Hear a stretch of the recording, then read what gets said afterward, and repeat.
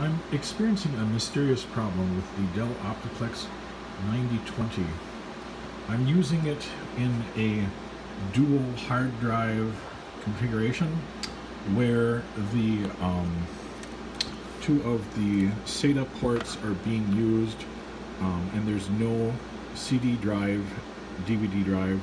I'm just using a 256 gig SATA drive, solid state, and I'm also using a 1 terabyte SATA mechanical drive. And this particular system only has one internal power connector right here. And then there's also a special dedicated wire for a CD DVD drive. I can't use this.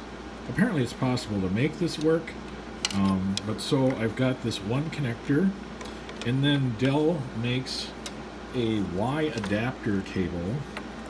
We got one socket on this end that then divides into two on the other end to plug into the drives, and the drive sled has room for two 2.5-inch drives in it.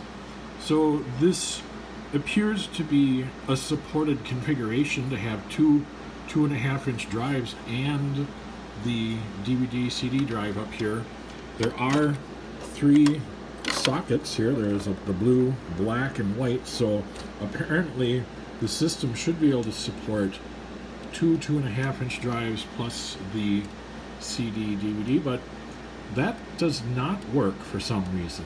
I periodically get a problem here. Hold on, let me go over here. Okay. Periodically, the system will crash, and I'll get the sad face in Windows 10, and when it reboots, it says no bootable devices found. And if we press F2 to go into the setup utility, and then we go to, let's see, I believe that is in system configuration, drives. If we look at this, see, it shows nothing for SATA 0. Nothing is present. And there is a drive plugged in. It was working, but it just drops it periodically. So there's the 1 terabyte mechanical SATA drive. That's working fine. So now we're going to go over and look at the machine here. It's in a rack just for test purposes. Here it is.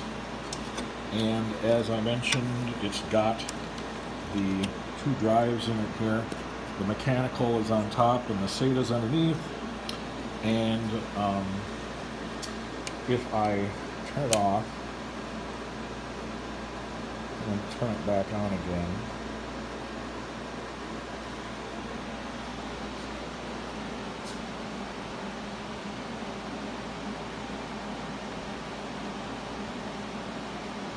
see, now it detected it.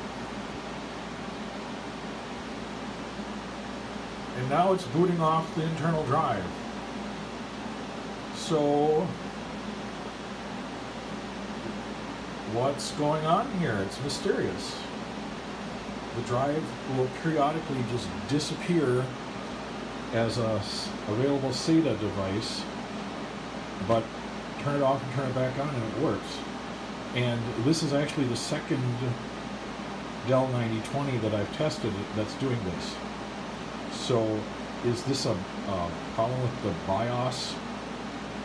It's got the most recent available for these, which is, I believe, is A24 for mid-2019. So it's mysterious.